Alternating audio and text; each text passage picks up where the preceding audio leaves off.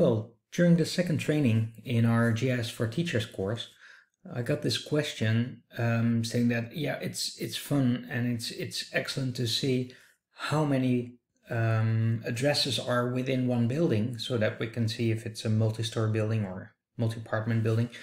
But can we do something similar for the functions as well? And I was thinking about that, but it comes with some difficulties. But yeah, we can manage that as well.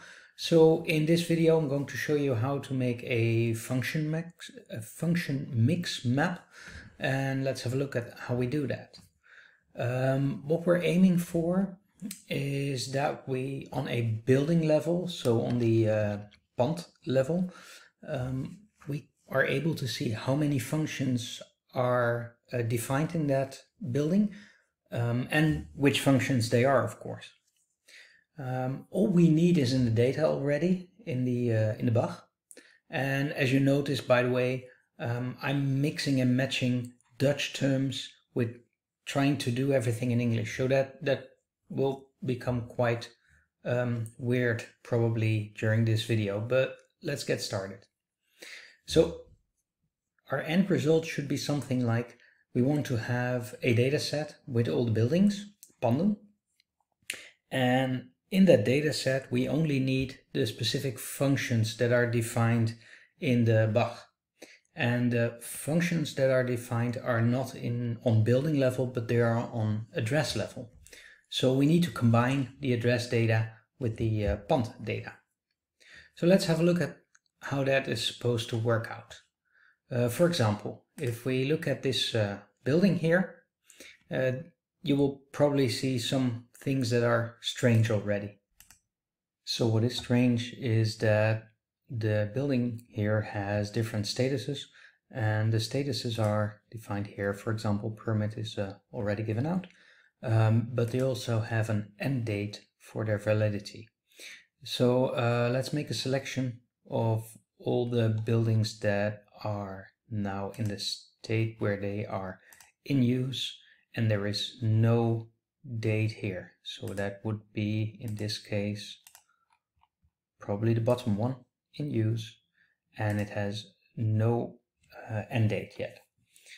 So let's make that selection. The selection is based on the fields and values.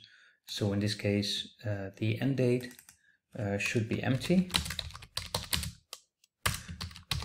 And there's another function, and that says that the status should be in use. And this needs that operator here, and that should do it. Let's have a look. So now we have a nice selection. I'll switch off the addresses. Now we have a nice selection of all the buildings that are currently in use and have no end date. Let's export these ones. We're going to export the selected features, build a new geopackage from that, and I'll just put it on my desktop, and I call it something like functiemix. And as a layer name, this one is just about the building, so I'll call this one pond. I'm only saving the selected features, and the fields that I'd like to export are, well, I could switch them all off, more or less, and I'll probably need an identifier. I'll need the formal identification. I don't need these ones. Bouwjaar is probably interesting, but that's about it. Yep, that should do it.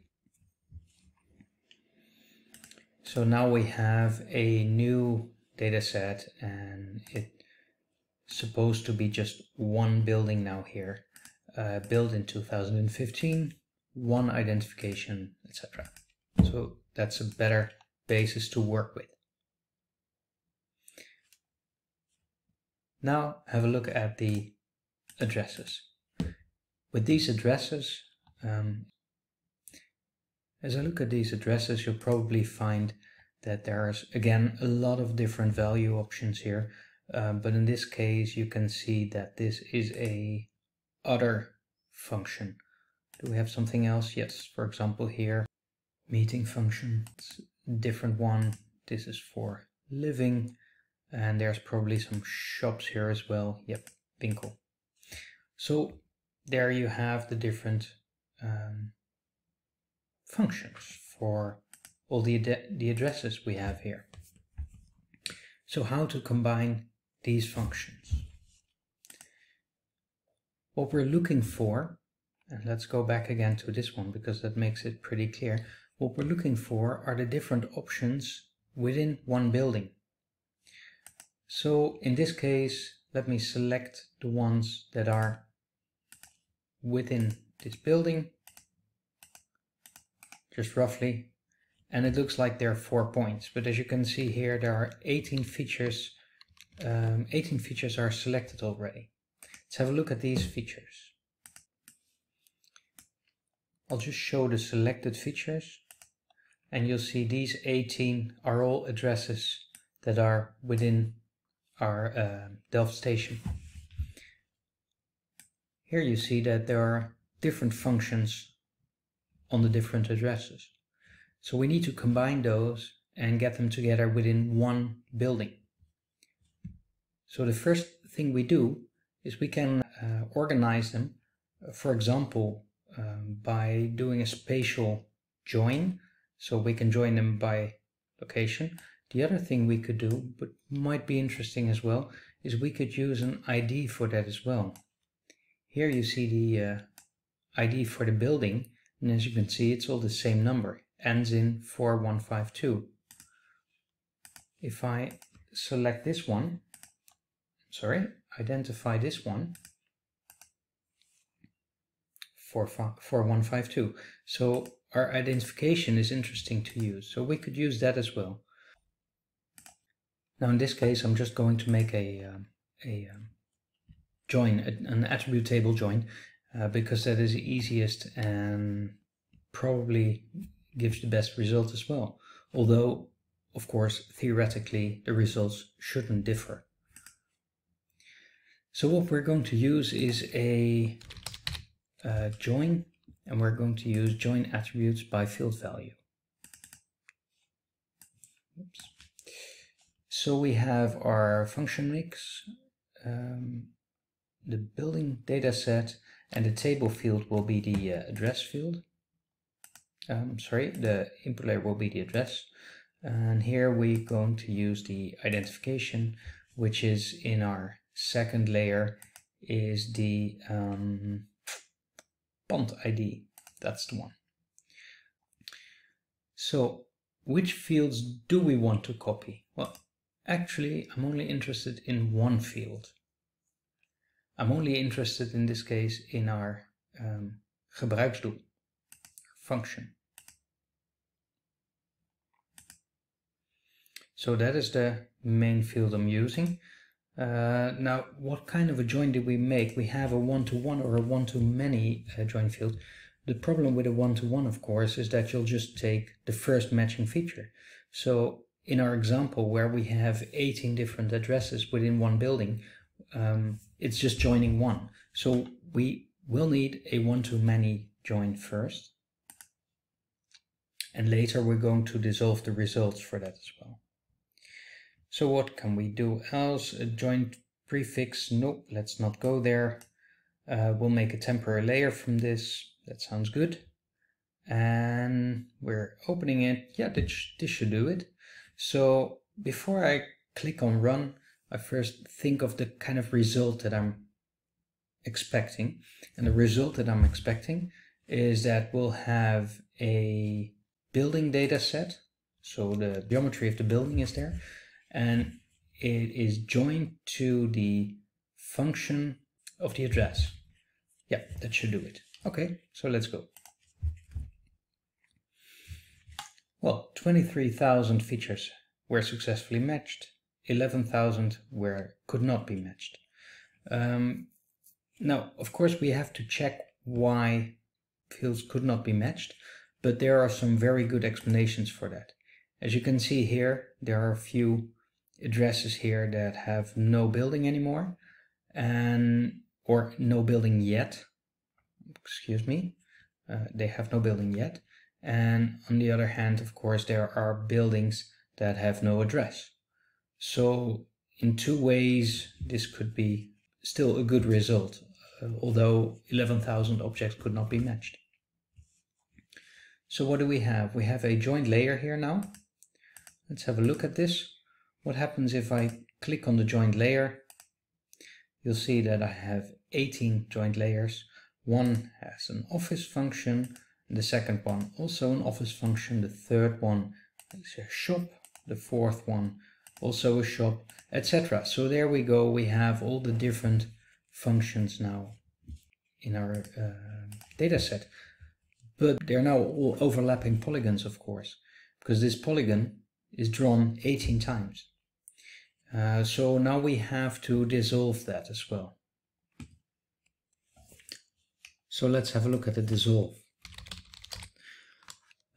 If I look at the dissolve function, as you can see, I could use the joint layer as an input, and I could use a dissolve field, for example the identification, because it should be the same for all overlapping buildings. But the only thing I can make is one dissolved dataset, and that does not give me the opportunity to, for example, use all the values in separate fields. So I'm looking for something else, and as you might notice, if I start typing dissolve, you'll already get something like an aggregate here. Now the aggregate function, that might be interesting because you can group together different results. So in this case, we're going to use the joint layer again.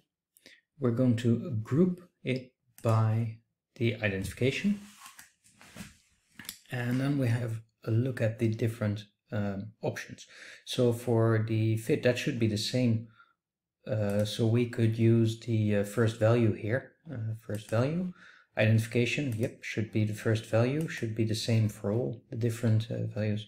The year of construction, bouwjaar, that should also be the same because it is one building. So we could use first value here as well.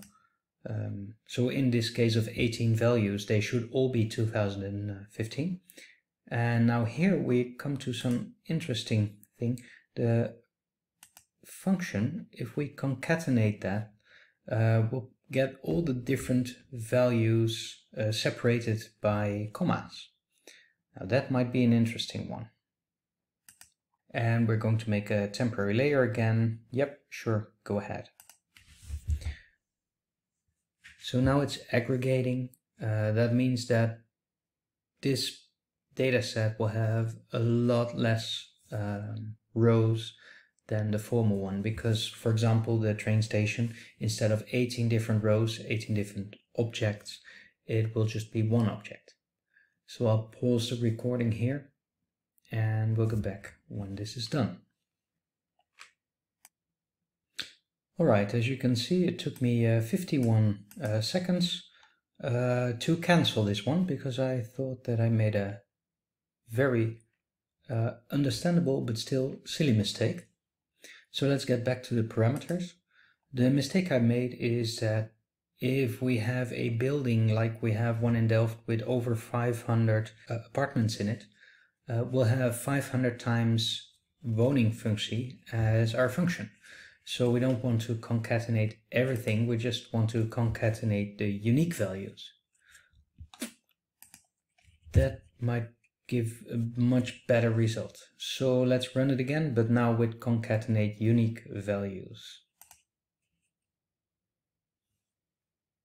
And let's pause it again. Right, finished. As you can see, it took a while. It depends very much, of course, on the speed of your computer. But we seem to have a result. So let's have a look at it. I'm going to identify this building again. And now, as you can see, we have office, shopping, and other functions. So that should do it. Let's have a look at something else just to see. This one has living, shopping, and others. Yeah, it sounds about right for the different buildings, probably here. Office, living, other. So does every building have an other function as well? Probably not. Nope, this one has shopping and living. So it's just a shop, but there's a second building next to it with, or on the same place with shopping and office. So yep, that's about it. That should do it. The church just has a meeting function. So what do we have now? We have a data set where if you have a look at the attribute table, you'll see the different functions concatenated, separated by commas. By the way, if you see a space after a comma, that means that it is not concatenated, but that it has originally more than one function. So it is not that it just adds random commas. Some buildings already have double functions. So we could work with it, but it might be easier to make the table a little bit more, well, user-friendly. For example, we could have a look at the different functions and make every function into one field where we can say yes or no if it has that function. The kind of functions that we have are very nicely shown in a page by the municipality of Amsterdam called Stelselpedia, where all the different functions in this case are defined. So let's have a look if we can make our table in such a way that we can make 11 fields next to each other, and per building we could say if this function is available or not.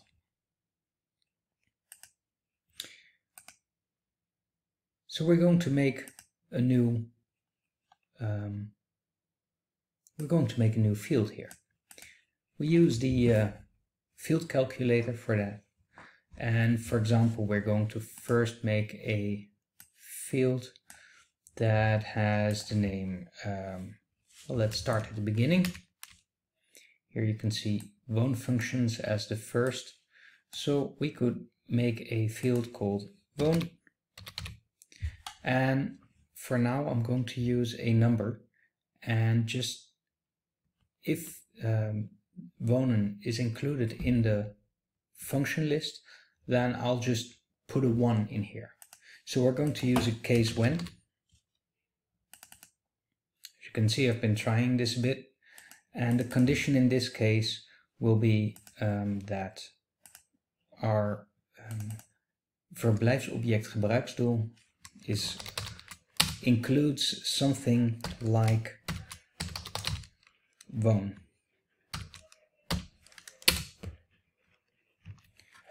So in this case, if a building has a verblijfsobject gebruiksdoel which includes this, that means that we'll get a result, and the result in this case will be, for example, just 1.